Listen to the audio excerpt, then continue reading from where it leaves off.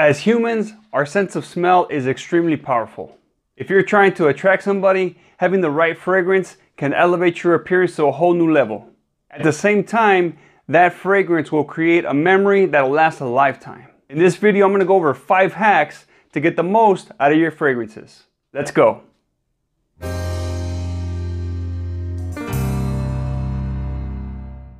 Fellas, welcome back. It's Robert, your everyday gentleman. And like I said, today I'm going over 5 hacks to get the most out of your fragrances. Now, I've had a recent jump in my subscribers. And though it wasn't a massive jump per se, just the fact that I'm getting anybody to subscribe to the channel is truly humbling. And I appreciate all of your support. Now, if you're not already a subscriber, here in this channel, I talk about a number of things to do with men's lifestyle. Things like fragrances, fashion, cigars, whiskey, grooming. I'm even going to be doing, like I've said before, some DIY stuff, honey-do list stuff. So I invite you to subscribe down below and become part of the community. Now let's jump into these hacks. Hack number 1 is making sure your skin is moisturized. Now I know you've heard from me also to make sure that you're applying lotion or some kind of moisturizer onto your skin to make sure that you have a good base for that fragrance to attach itself to. But outside of that, you have to make sure that your body is properly hydrated. Now, I'm not going to go into all of the benefits that you get from drinking water, but one of the benefits that you get from drinking plenty of water is having naturally moisturized, healthy skin. And like I said, having that healthy skin creates a nice base for that fragrance to attach itself to. If you have a nice base and you have something that the scent isn't just going to soak into and disappear, then it's going to make that fragrance last longer. Now, I myself, I like to drink between 3 liters to a gallon of water. And I'm not saying that's exactly what you need to drink, but making an effort to drink pretty close to that amount is going to give you a number of benefits. Hack number 2, I'm sure you've heard, apply the fragrance to your pulse points. Those pulse points are areas where the veins are closer to the surface of your skin, and that creates more heat, more blood flow, which helps to get that fragrance out into the air and project it out.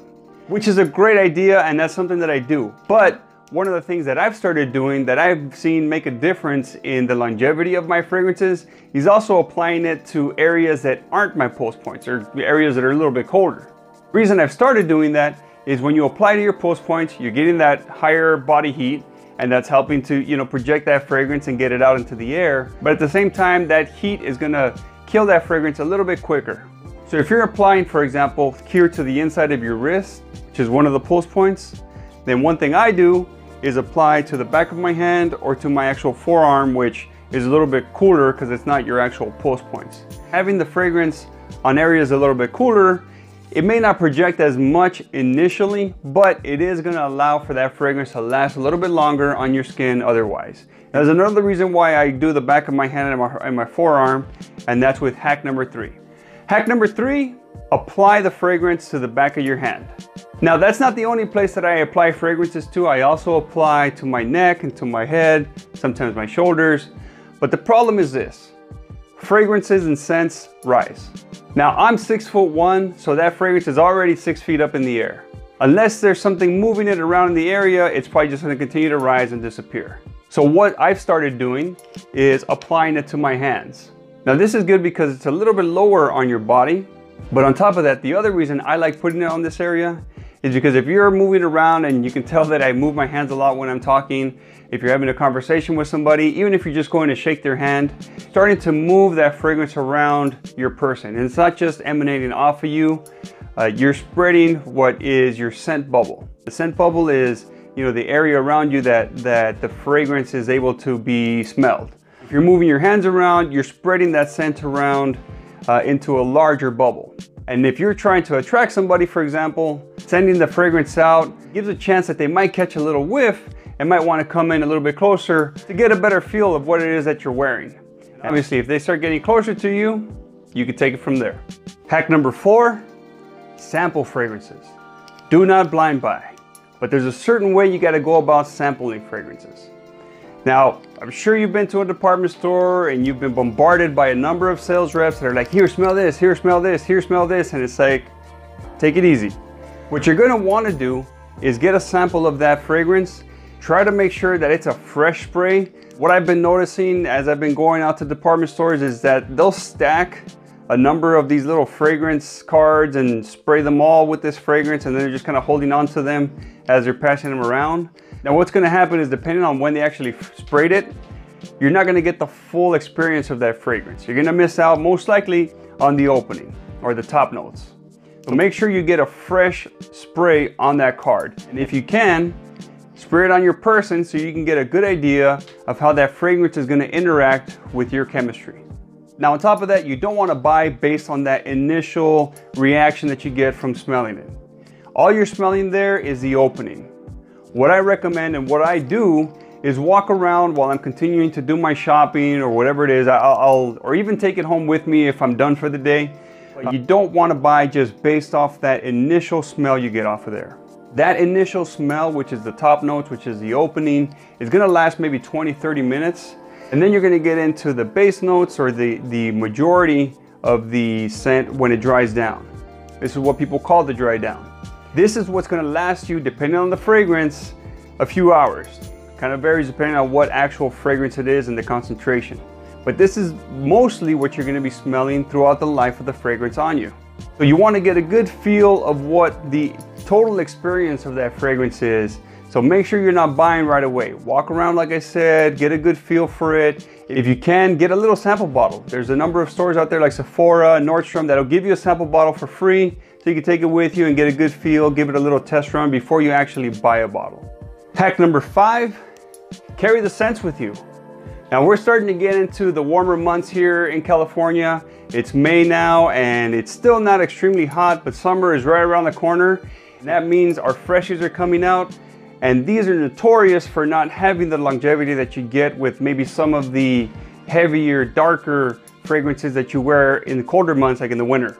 There's just really no way around it. You can do whatever you can to get the most performance out of these that you can, but some of them are just gonna die out within 2-3 hours. One thing I do is carry the scent with you and reapply it as needed.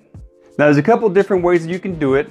The way I primarily do it is I get one of these little decants. These you can get online on Amazon. I like these little twist up ones. There's different ones you could do where you pull the cap off. But these little twist up ones are cool. I just like the fact that you could twist it up. But you take these and you fill them up with whatever scent you want on the inside. I'll also put a label. This is a brand new one. I haven't used it yet, but these are very cheap. I think you can get these for like $4, $5, $6, kind of depending on how many you're buying. But very cheap, very easy to carry. These fit nicely in your pocket or in a backpack. Now, if decanting is something that you really don't want to do, but you still want to be able to reapply that fragrance a little bit later, one hack that I've tried that has worked is to take a few Q-tips and apply that fragrance onto that, and then put these Q-tips into a Ziploc. Applying the fragrance on here, the fragrance is going to be soaked up into the cotton tips of the Q-tip, and then putting it into the Ziploc is going to keep that fragrance from evaporating if you just have it kind of free and out into the open. And then once your fragrance dies down or you feel the need to reapply, you take one of these and apply it to wherever it is that you typically apply your fragrance. Now I know you are rubbing the fragrance onto your skin, which is also a no-no, but this is better than nothing. Now before I get into the bonus, I want to say if you've enjoyed this video so far, make sure you hit that like button down below. It lets YouTube know that you're enjoying my content, and it helps the channel to grow. It helps to spread this video and other videos from my channel amongst other people that aren't already a subscriber. So if you enjoyed it, make sure you hit that like button. I'll really appreciate it. Now for my bonus hack, really has nothing to do with the performance of the fragrance. More so, it's a cost saver. Buying fragrances can be extremely expensive. Whether you're buying designer or niche, they aren't cheap. So what I do and what I recommend, avoid buying retail. Now, it's not always possible to do that. If you have a brand new scent that's out, it may not be available at a discounted rate. And if you can't wait for it to get discounted, then by all means, pay full price. But if it's an old fragrance, a fragrance that's been around for a while, or you're willing to wait for it to get discounted, what I usually do is buy online.